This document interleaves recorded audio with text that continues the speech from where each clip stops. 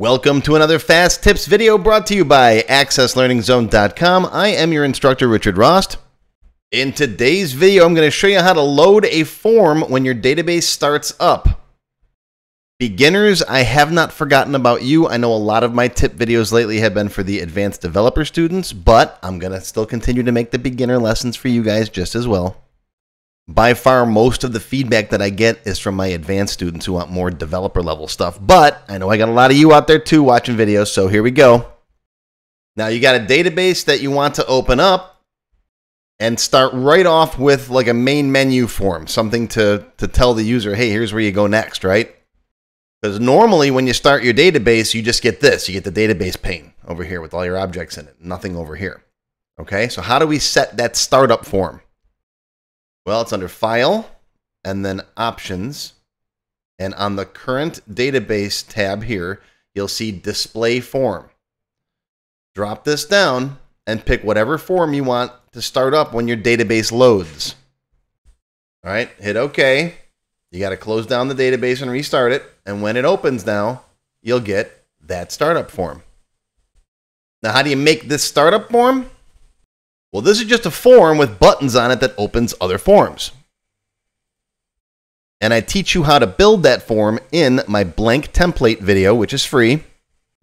And I also show it in my Access Beginner Level 1 class, which is 4 hours long, and this is free as well. You can find these on my website and on my YouTube channel. I'll put links down below you can click on. And yes, I get asked this enough, even though I cover this in 2 other beginner videos. I still get emails from people asking, how did you get this form to start up? Well, that's how you do it. Now, what if you don't want that form to start up when you open your database? What if you want to go right to the database pane without the startup form? Well, there's a bypass key. If you hold down the Shift key, all right, click on your icon, hold down the Shift key, and now double click to open that. And you'll see that Access will load up without the startup form. That's the startup key bypass. Okay, lots of people ask me that one too. And that's usually when you're a little more advanced and you got maybe some code that runs, some VBA code that runs in your startup form and it's causing an error or your database is locking up. You can bypass the startup form. Now, if you're running a really old version of Access, like before 2007, you will not have that option under File Options. You have to create what's called an Autoexec macro. Yes, I know this was for beginners, and beginners, we're done. You can stop now if you're running a newer version of Access. But back in the day when I started working with Access, we had to create something called an Autoexec macro in order to get our forms to open. Now, I don't have the older versions of Access still installed, but it's essentially the same thing. And if you inherit some older databases and you try to import them in the newer versions, you might find an Autoexec macro. So I'm just bringing it up for you guys too. You basically create a macro, and your action is going to be open a form, right? Open form. What's the form name? Well, you could type it in or you could pick it from the list over here, right? Open up my main menu form. And that's pretty much it. You're going to save this, Control S, save it with a special name, Autoexec. A-U-T-O-E-X-E-C. Okay? Now, close that. When you run the Autoexec macro by just double-clicking here, it does what you want it to do. Now, make sure you don't have anything in the form startup options. All right, I deleted it. It says none. And now if I close my database and open it back up again, you'll see the Autoexec macro runs and opens that form. And if you know how to build macros, you can put other commands in there after that. You can open this form, open a second form, run a query, do whatever you want. I don't do a lot with macros myself because honestly, I prefer VBA programming. But if you don't want to be a programmer and you want to learn how to automate your database a little bit, I do have some advanced level courses where I cover building macros to enhance your database. So check that out. I'll put a link down below.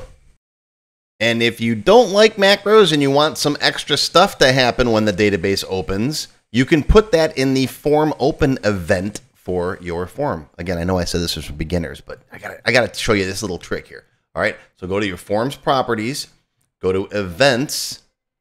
All right. You're going to go to either the on load event or on open event, either one of these. You're going to click ...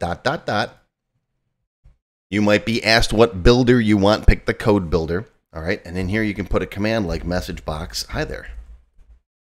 And that will run when the form opens. So we're going to save that, close it, close the whole database down.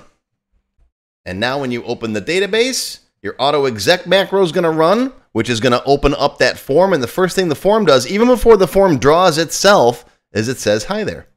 And there you go.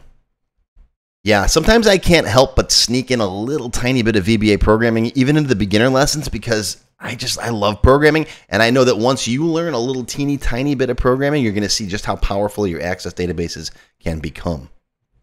Want to learn a little VBA? Go watch this. About 20 minutes long, teaches you everything you need to know to get started programming in VBA. Even if you're a beginner, it's not that hard. Don't be scared of it.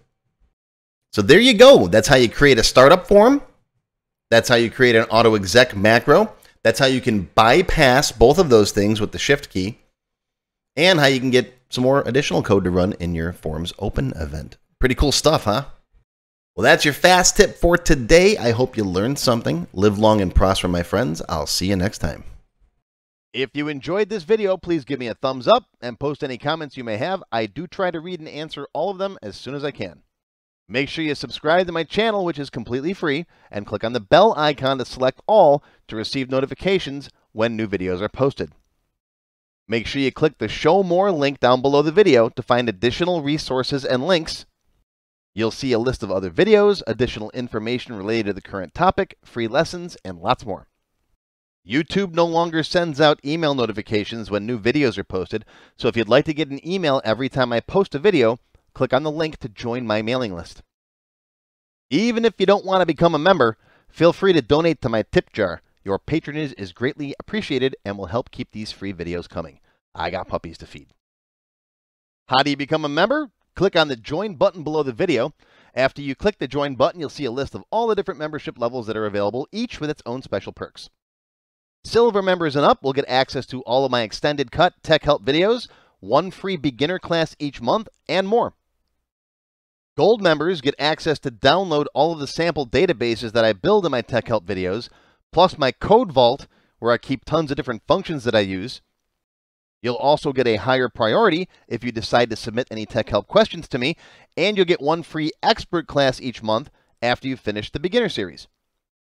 Platinum members get all the previous perks, plus even higher priority for tech help questions, access to all of my full beginner courses for every subject, and one free developer class each month after you finish the expert classes. These are the full-length courses found on my website, not just for Access too. I also teach Word, Excel, Visual Basic, and lots more. You can now become a Diamond sponsor and have your name or company name listed on a sponsors page that will be shown in each video as long as you're a sponsor.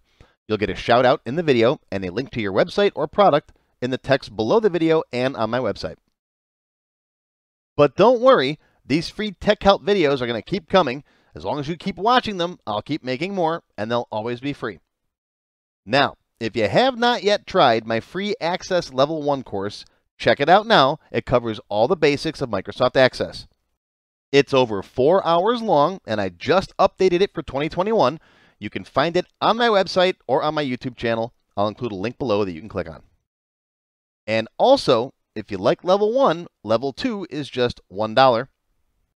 Yep, that's all, $1, and it's free for all members of my YouTube channel at any level, even supporters. Want to have your question answered in a video just like this one?